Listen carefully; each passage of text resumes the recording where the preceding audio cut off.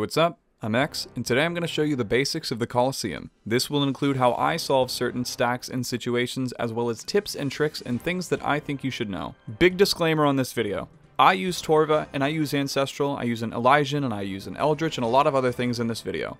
I understand that most players don't have this kind of budget, and that doesn't mean that the content is inaccessible for everybody, but you'll have to take this information and apply it to what you have and what you are capable of. This is just what I do. That doesn't necessarily mean that I think it's correct either, but it is how I got my couple quivers so far. With that out of the way, let's get right into it. The Fortis Colosseum is located in the east side of Varlamore, and you can't use the bank inside until you've got some waves and honor under your belt. Use the bank outside until then. For gear, you can use a hybrid of really good ranged attacking armor and melee gear. You'll need one of your styles to be melee if you want to fight the boss, as he's weak to slash, so a scythe, whip, and tentacle, whatever, is all fine. You can also do the melee only method if you'd like, but personally I use this setup here. I spend about 96% of my time using magic, so I opted into bringing more swaps for it, but you can use whatever fits your playstyle. Upon entry, I like to drop some potions towards the middle so I can swap my gear without being told that my inventory's full. These potions will not despawn. In the center of the room, you'll be greeted by Minimus, who will give you your first of 12 modifiers. There are 12 waves, and after each wave until after the 12th wave, you'll have to choose a debuff for one of your runs. Some of them are rather inconsequential, but they will be up for you to decide. There are 14 handicaps, and here are the ones to look for and the ones to ignore. A tip for your modifiers. Some modifiers have 3 levels to them, and some of them are one-offs. Throughout your runs, you'll find yourself cornered with bad options. To help avoid this, try choosing modifiers that level up that you don't mind. I typically like to use Solar Flare, Myopia, and Blasphemy. Wave 1, you'll almost always choose Blasphemy. The game favors offering you level ups over new mods, so I can sort of expect that Blasphemy 2 will be offered to me on Wave 2. If I can then take Myopia, for example, then I will have 2 mods selected that will offer me an increase. This will increase the chance that I have something safe to pick, but if option 3 is a good one, then I can rely on taking Blasphemy or Myopia the next round. So that's your mod rundown, but what happens when I'm in here? After you choose your mod and hit confirm, the wave will begin. The waves are not random, and you can install the Colosseum plugin to better track what's coming and when. When starting a wave, we stand on this tile here, and then just a second before the monsters spawn, we'll sprint up behind this pillar. This will cause most of the monsters to get stuck behind the pillar while you pick off the few who didn't. Every wave you will also have to deal with these little Fremennik guys. One of each attack style. You will always hit your max hit on them so long as you attack them with the right style. Mage for the meleeer, range for the mage, and melee for the ranger. As of the time of recording, the ranger can only hit once, so she is a low priority. The meleeer is very accurate and very scary, and the major is as well. They can only attack you when standing still, and they have a very short attack distance. So to keep them from attacking, simply run to the wall and back to the pillar, and run to the wall and back to the pillar while picking them off to avoid damage. You can basically ignore the ranger for the most part. At a certain time threshold, if your wave is not completed, there will be reinforcements, in the form of this jaguar guy who declaws you with a max of over 100 damage, or this minotaur who can punch you big damage and will fully heal any mobs around him that he can see. These two are also accompanied by a serpentine mage in some of the waves. Now that's everything that can happen in a wave, so how do we do the waves? There aren't so many monsters, but just so you can't say that I didn't tell you, this guy uses range, this guy uses mage, this guy uses all 3 from bottom to top order, this guy uses mage, this guy uses melee, this guy uses melee. Pray accordingly. The monsters are also pretty fat and unable to walk through the pillar to get to you. I have tiles marked to remind me which sides of the pillar are safe spottable for monsters. I'm going to link all of my tiles in the description in a paste bin. This is great for the jaguar and minotaur to get stuck on. At the start of a wave, we will run up at the time that I mentioned before, and assess if we have to move from our area or not, if it's too dangerous. If it's too dangerous, we will stay behind and pick off the Fremenniks and any monsters we can kill in the meantime. If you cannot reach your monster, you can also stand here, for example, to drag them closer to you.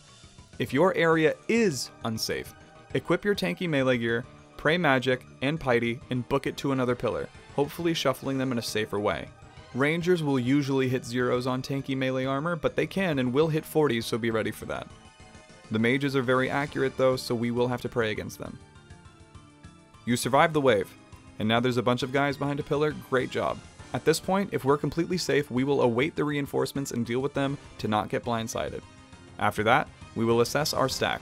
And I don't want to scare you here, but we're going to go over the basics of same, and off-ticking monsters to your benefit. We need to manipulate the times in which monsters see you so that you can properly pray against them.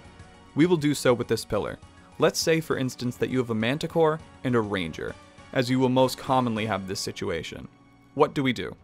If the Manticore has not yet shown his attack style, it will need to see you to decide that. So I use this as an opportunity to get some damage off on the Ranger.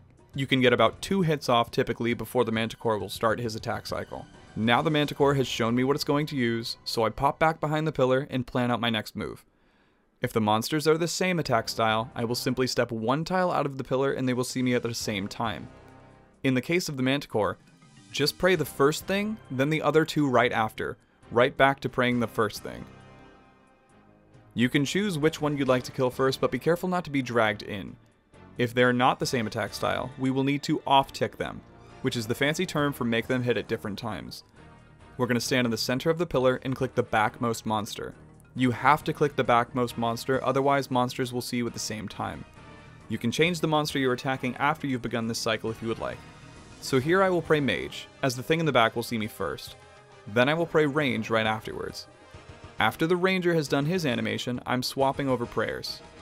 Do be careful of the Javelin Colossus, as every 5 attacks he will throw a javelin into the air that will land on you if you don't move from the tile. This can disrupt your prayer flicking at times, so just be aware of it. If you have a stack of 3 or more, put your tanky armor on and pray against whatever will see you, but always prioritize the majors. Running to this tile will shuffle the stack in a more digestible way. If you're panicking and don't know what to do, put on your tank gear and run to another pillar. Don't be afraid to use supplies, as that is how you are going to learn. And if you need to, everything in here can be blood barrage to get your HP back, and don't be ashamed for doing it. Your quiver can take as long as it takes you. Sometimes certain stacks are really just not solvable for an idiot like myself, and I will run to a new pillar to reorder even if I wasn't in any immediate danger.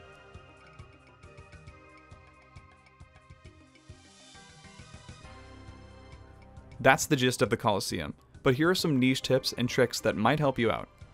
The SGS or the Eldritch spec on the Fremenix is a huge prayer and HP regen, as you'll always hit your max and save supplies. Please be aware of your 6-hour logout time. There is currently no warning when going in that you will be logged out, and when I was fiercely grinding this content in the first few days, I lost many really good runs to being logged out mid-wave. Any logging out in the Colosseum will end that run. If your next wave is looking really difficult, consider claiming the loot and restarting. You'll kick yourself more for staying stupidly, but there's definitely a case for staying for the practice. For the modifier Myopia, when using magic, the distance is only impacted if you're using a charged staff like a trident or a shadow. Using an ancient spell will not reduce your attack distance at all. Special attacking with the Eldritch is also unaffected. Also, auto-casting with a staff also works. You will be unable to move when Minimus spawns between waves, so plan accordingly, if you're far from your starting tile or if you've left things on the ground. Don't compare yourself to others. Your clanmate might be doing a melee-only strategy and have a sub 20-minute PB here, but it doesn't matter. Take your time and get it however you need to. As for the boss, he's really weak to slash, and really tanky to range and mage. Most find it easy to stand in the middle of him for the fight, but you can do the same method on the edges. He has 2 auto attacks that will take up the majority of the fight. Both of these attacks have an attack 1 and an attack 2. His spear and his shield. For his first spear attack, you'll need to stand 1 tile back. For his first shield attack, you'll have to step 1 tile back as well. For his second spear, you'll have to go diagonally. For his second shield, you'll have to go back 2 tiles. He cannot do a second attack without doing the first. Let me show you an example. So here he attacks with a spear. I step 1 tile back and then I have 2 options after this. He will either do a shield and reset the pattern, or a spear and I'll have to move diagonally. Here he chooses spear, so I move diagonally. Now he chooses to do a shield, which is just a 1 tile move back. Then right back to spear. Remember, they have to be consecutive to change. I'm gonna play some boss footage here without talking or anything, and just some auto attacks. Just say to yourself out loud where you'd move in these attacks, just to see if you're right.